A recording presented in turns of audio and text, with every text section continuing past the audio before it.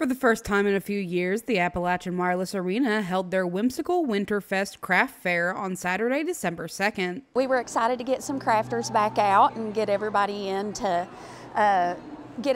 one spot to where everybody could come in from outside and buy some nice Christmas gifts before the holiday gets here.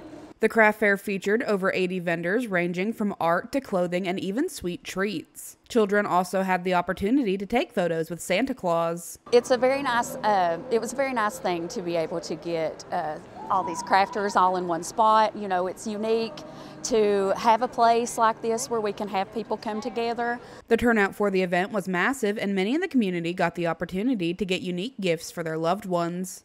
For Mountaintop News, I'm Kelsey Fidel.